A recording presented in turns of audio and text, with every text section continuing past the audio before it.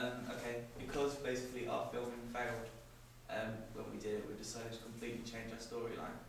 And the new storyline is that two daughters of the Prime Minister have been kidnapped, taken hostage by two men, and this happened on 22nd of December, and the two kidnappers are demanding the Prime Minister pay £10 million by midnight of 25th of December. Yeah, and that's basically the story. The trailer's going to be about a minute long. It's going to be sort of shot as a hostage video, so it's going to be basically on the two girls that have been kidnapped. And they're sort of going to be begged for their freedom.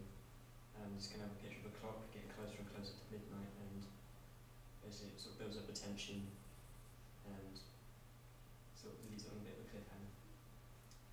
The website will just be a website created by the two kidnappers of the trailer shown, and basically just say at the bottom, which is kind of our tagline of the film, £10 million by midnight, or your daughters die, happy Christmas Prime Minister.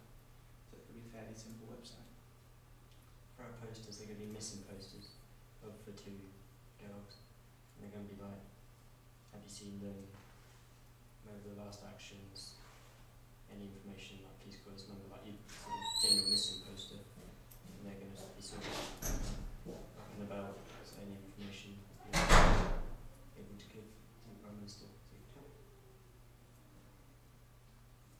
Okay, fantastic. Any questions or comments, guys? That's all. You're not like worried about your time now. Well, we've sort of Don't caught mind. up. There wasn't that much to change, and we're now sort of caught up. Just sort of filming. Have you thought of like what's actually going to happen in the whole film? Like, are they going to do it? Are they going to? Oh well, at the end, basically, as it reaches midnight, the Prime Minister doesn't pay the £1 million because obviously negotiators don't negotiate with terrorists.